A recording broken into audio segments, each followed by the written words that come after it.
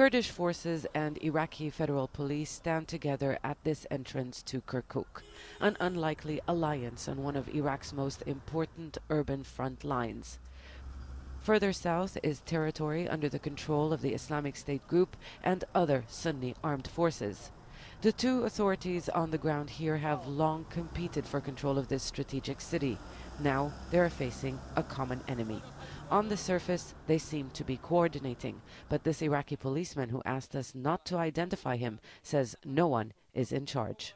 The Iraqi army abandoned positions. Now the Iraqi police and Kurdish forces took control. But we don't really have control of the city, and we don't coordinate because there isn't one commander. Kurds have long believed Kirkuk to be their historical capital, but it had always been under Baghdad's control until June, when Iraqi soldiers retreated from advancing Islamic State group fighters. The Kurds stepped in and laid claim to the city. Months later, the central government is trying to reassert itself. The federal police are more visible in the streets. But there is still a power vacuum, and Kurdish neighborhoods are often targeted.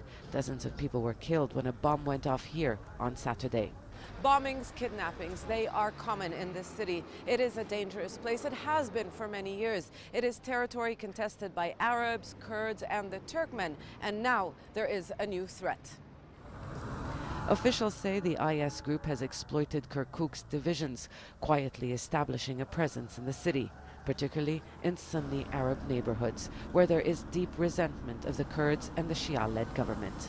The Islamic State, what they call themselves Islamic State, they have some people working for him inside Kirkuk, and we still now, until now, we're still looking for him. All of Iraq's fault lines are on display in Kirkuk. Everyone has a presence here, but no one is in control. Zana Khudr, Al Jazeera, Kirkuk.